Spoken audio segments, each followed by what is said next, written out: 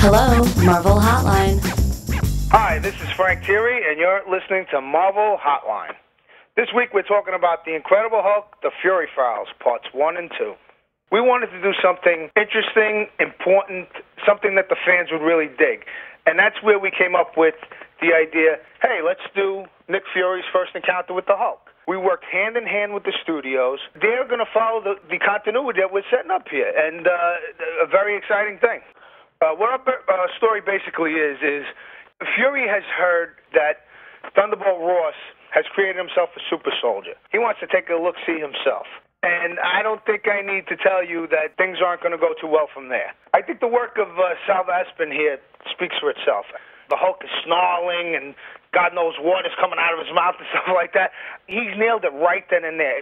We were lucky enough to get Steve Lieber for the covers. He's got that image of the Hulk yelling right in Fury's face. And when we saw that, I mean, we were like, boom, that's it. That made it right into the issue. It's very exciting when the art can inspire the writer and vice versa. And that's really the case of what happened here. Thanks for listening. This is the incredible Frank Tieri. And this is Marvel, Your Universe. Thanks for calling. Check back next week for more Marvel Hotline. Marvel, Your Universe.